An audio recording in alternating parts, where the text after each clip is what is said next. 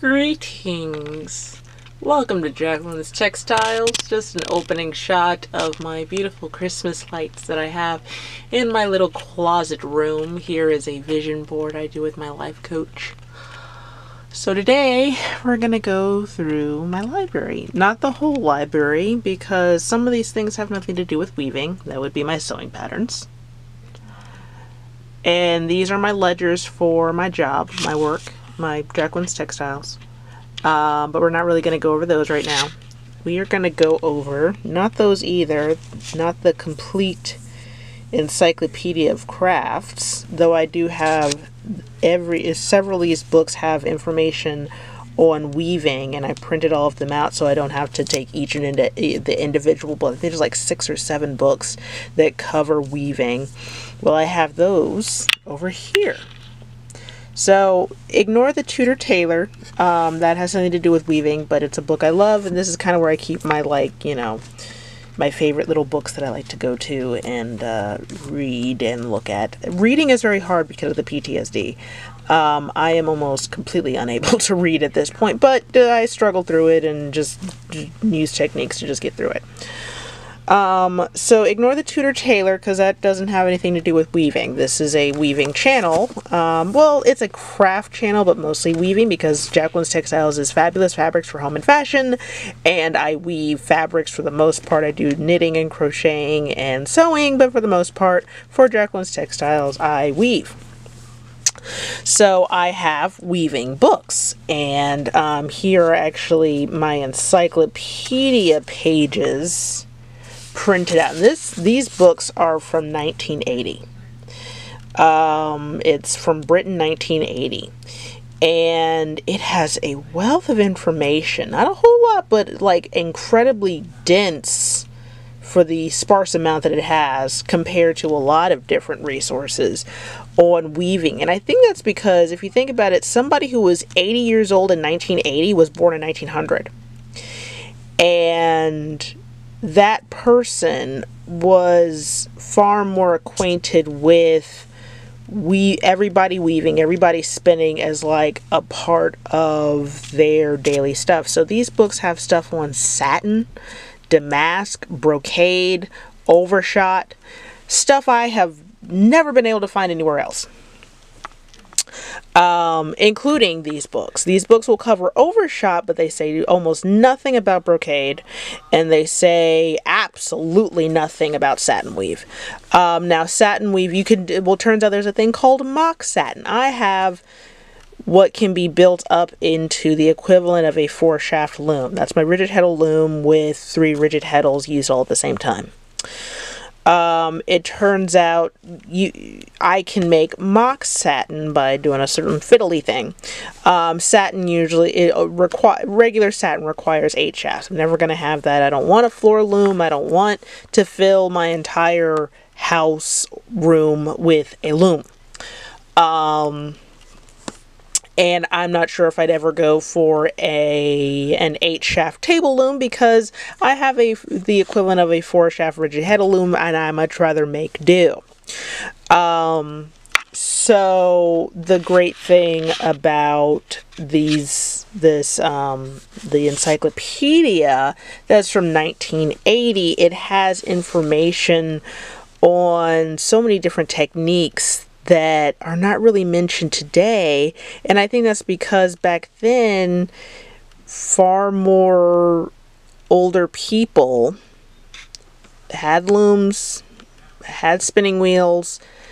It was more part of the culture to weave and spin. It was far less a dying art than it is today. So it's just, I'm just floored by this information. I didn't know that I could do mock satin. I can't wait to try that. I didn't know that I could do brocade. Even just explaining the difference between damask, brocade, satin, I looked these things up, but you can't find any information on it on Google. So this stuff is invaluable. It is priceless. Knowledge is power.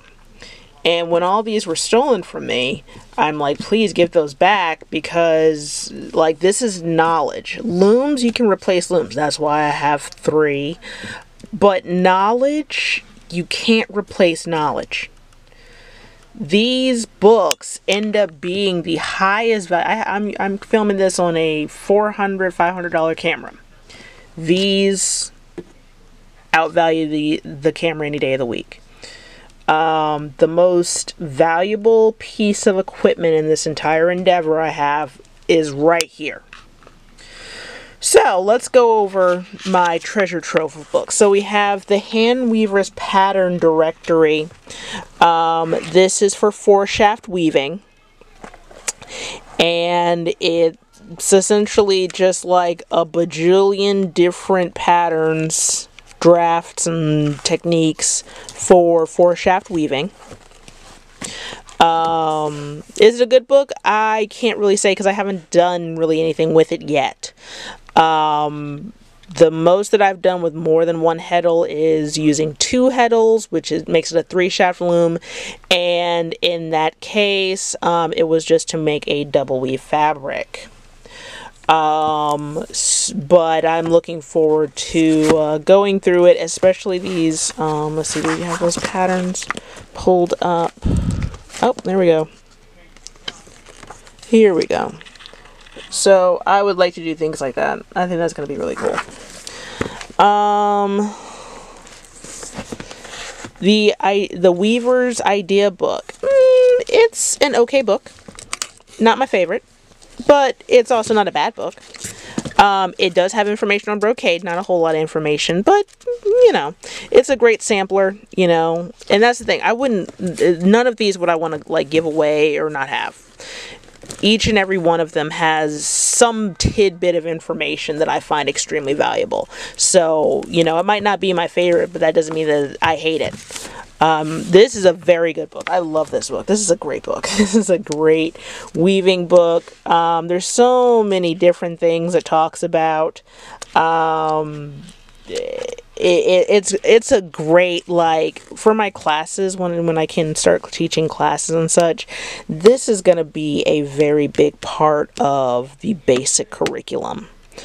In fact, I'm going to try and get the library to buy this book so people can check it out. And if for anybody weaving who decides to take it up as their own hobby or their own profession, I'm going to say, get this book. This needs to be in your library. And that's Inventive Weaving on a Little Loom. Hands-on rigid heddle weaving. Maybe not the greatest book. Maybe doesn't have the greatest reviews on Amazon because it's very basic, but it still has good stuff in here. It's not as in-depth as the Weaver's Idea book, which isn't my favorite, and this one isn't my favorite either, but I would never give it away. I would never, like, not have it, because it does have good information in it. And it has, like, interesting little projects, because this is obviously, like, an older book.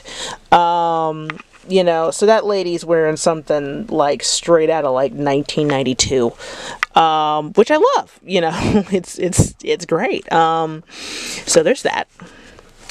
The Practical Spinner's Guide to Cotton, Flax, and Hemp. I am going to grow flax on my family's land, and one day I'm going to grow it, I'm going to spin it, I'm going to weave it, I'm going to process it, and then I will turn into bolts of fabric and clothing and sell it as the end goal of my Jacqueline's Textiles endeavor.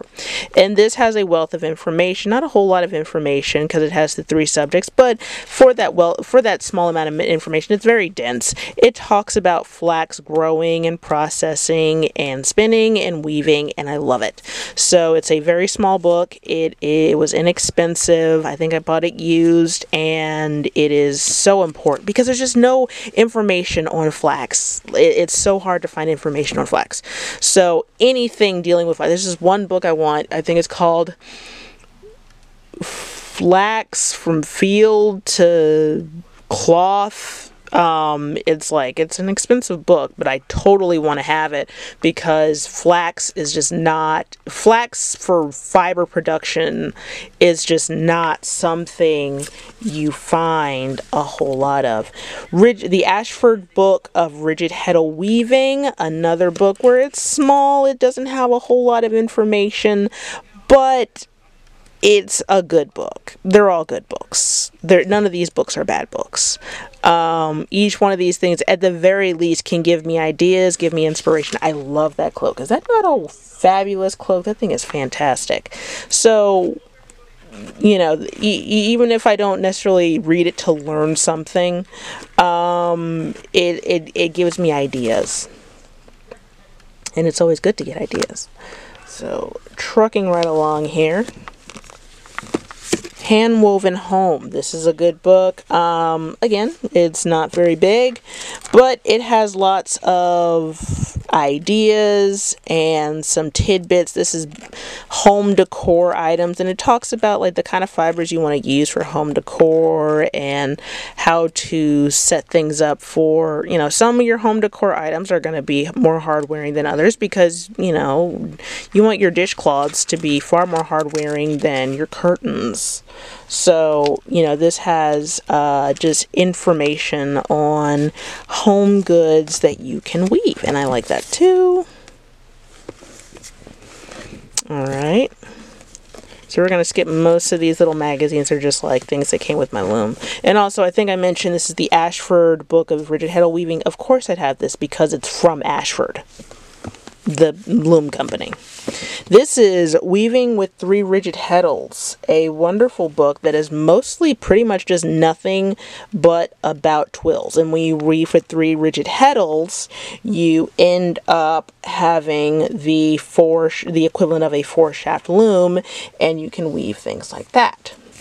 On the back here, it's a sampler that you go through in the entire book, and it's pretty much just the little bitty book about twill. Lots of twills. Lots and lots of twills. We've got the Xenakis technique. This is another, this book you can find online for free, from David Xenakis, and this book covers weaving with 3 rigid heddles, like the Xenakis technique for the construction of 4 harness textiles on a rigid heddle loom. 4 harness means 4 shaft, 4 harness, which